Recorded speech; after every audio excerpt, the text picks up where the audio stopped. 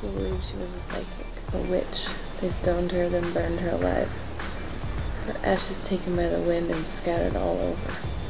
Every month or so, mysteriously, a website would pop up with a specific location, and then there would be that one person that comes and preys on the darkness of Komodo Lane and gets chosen. Not everyone gets their wish granted at the same time. She grants health, life-saving wishes in exchange for the prayer's soul.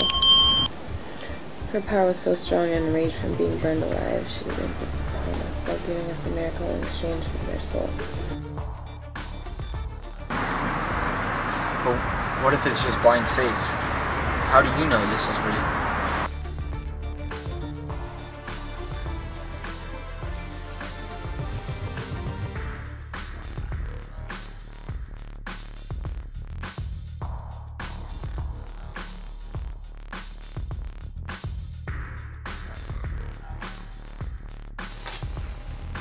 Be gone!